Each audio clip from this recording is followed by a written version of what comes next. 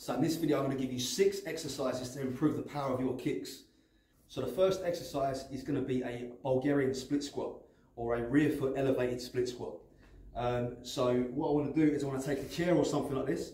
I want to place the back foot, the rear foot, onto the chair. The idea is I want to have kind of no work coming from that back leg. It wants to be focused on this front one.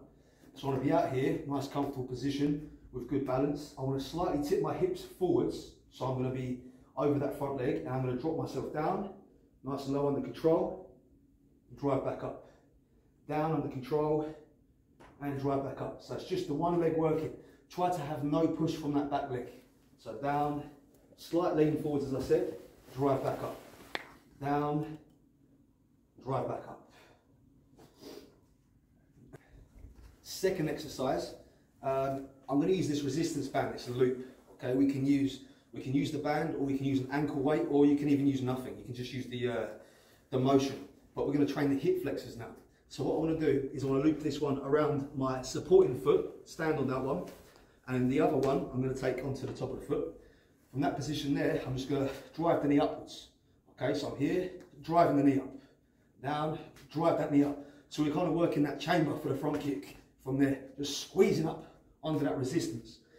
Like I said, it's not essential to have the band, but of course it's adding a little bit more resistance to it to build that strength. Okay, so the third exercise is going to be down on the floor. I'm going to do a single leg hip thrust. We can do a 2-leg or we can do a single leg. I prefer the single for the kicking, but from here I'm going to lay on my back, cross my arms. The non-working leg is going to be elevated. Okay, arms are crossed, and I'm going to push my heel into the ground to thrust my hips upwards. Slowly down from here, drive back up. Down, drive back up. So we're squeezing the glutes from this way. This is similar to the sort of motion we're making a back kick or a side kick, training the muscles of the glutes and the posterior chain. Number 4 is going to be a plyometric exercise. We're going to be springing off the floor to develop some power. Okay, so I'm going to take a split stance from here. That back knee is close to the ground. From here I'm going to drive upwards, change legs, up and change legs. We can do back to the same leg again, or we can alternate each side.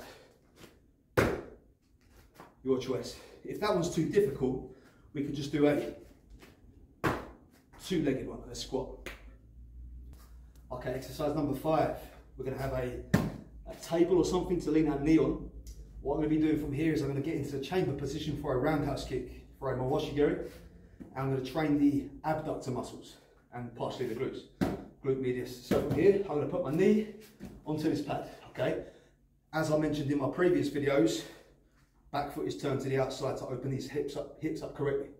So from here, this wants to be a fairly comfortable position or range of motion right now.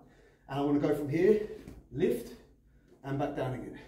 Lift and back down. So I'm just lifting up, squeezing the muscles here of the side and back down. Lift and down. Lift and down. A bonus extension to that, we could lift the knee, throw the kick, put it down. Lift the knee, throw the kick, put it down. Lift the knee, throw the kick and put it down.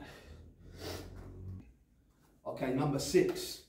6 is not actually an exercise as such, but number 6 is to improve your technique. If your kicking mechanics are improved, the power is going to come through immediately.